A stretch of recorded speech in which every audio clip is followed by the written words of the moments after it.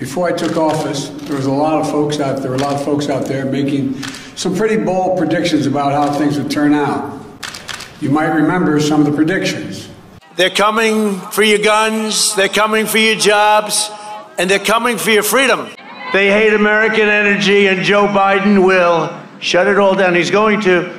That if I became president, Biden's elected, he will wipe out your energy industry. Another prediction, that is my favorite one, I must add, is that if I got elected, gas prices going $5, $6, $7 for a gallon.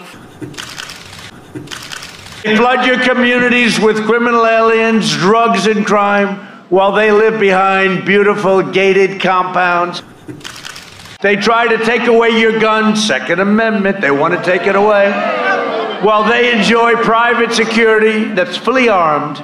I never understood that one. To spend trillions of dollars rebuilding foreign nations, fighting foreign wars, and defending foreign borders. So for all those predictions of doom and gloom 6 months in, here's where we stand. Do you want to use the word recession or depression? Think of the single mom struggling to put food on the table each month.